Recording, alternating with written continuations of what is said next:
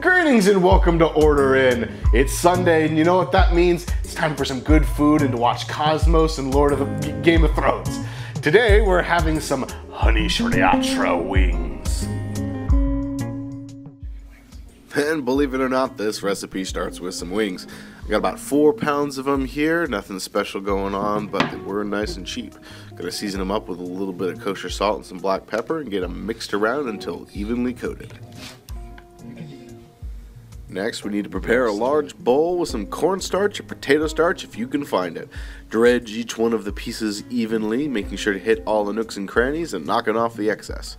One of the glories of this recipe is when you're done with this, you're done with the prep. Next, we prepare Das hardware. We have a large steel pot with about a half a gallon of peanut oil and a candy thermometer, a wire spider to pull out stuff along with tongs, some racks, and a tray for catching the drippings. Whew. Here we have the wings and some extra potato starch for the possible wet wings at the bottom that might need the extra. Once we've got our oil to a respectable 350 degrees, we're going to begin the fry session. Take each one of your pieces and knock off any excess cornstarch or potato starch and lay it into the oil slowly. I was able to fit about 8 pieces in my pot without overcrowding it and keeping the same temperature. Your results may vary, but you want to try to keep the temperature somewhere around 350 degrees. This will actually be fry 1 of 2. One of the secrets of this recipe is a double fry. You focus and you level camera a little bit. Have some pride and joy.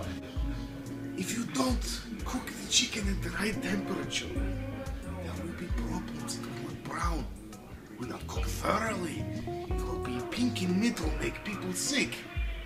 No, make people sick. Yeah, so once the chicken's been in there for almost about 10 minutes or so, you're going to notice the outside's starting to blister, but it's not yet starting to brown. That's the perfect time to get them out and onto your drying rack. Once the luscious lovelies are all complete and the oil is returned to the 350 to 375 degree range, do it all over again. May seem like it's completely unnecessary, but believe me, first bite, you'll know what's up. While the wings are doing their second fry session, this would be a perfect time to whip up that sauce. In a large mixing bowl, we're going to add some honey and some sriracha sauce. Basically, we're going for a 50-50 mix. However much you want to make is up to you. After an additional 12 or 13 minutes in the oil, you're going to be looking at some delicious wings. They're going to be crispy, they're going to be golden, and they're not going to have a single hint of undeliciousness. After letting them drain for a couple seconds, dunk them in the sauce and get them a swooshin'. You want to give them a nice even coat. You can use a spoon if you have to, or some extra sauce if you want to. All that's left to do is to plate and devour. I guarantee you these are going to be some of the greatest hot wings you've ever had. They pull away from the bone almost like a good rib, and they taste, well, they just taste fucking fantastic.